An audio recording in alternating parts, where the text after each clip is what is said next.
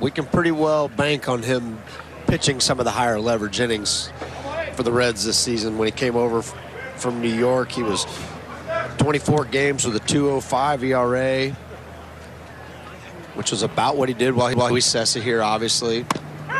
Justin Wilson was really good when he came over as well. Been around a long time. So they're going to have pieces, but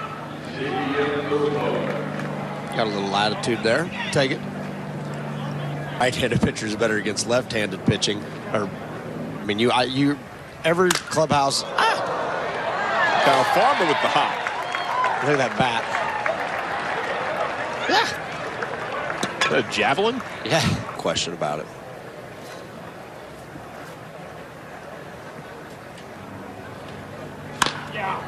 To India. Luis Cessa works around.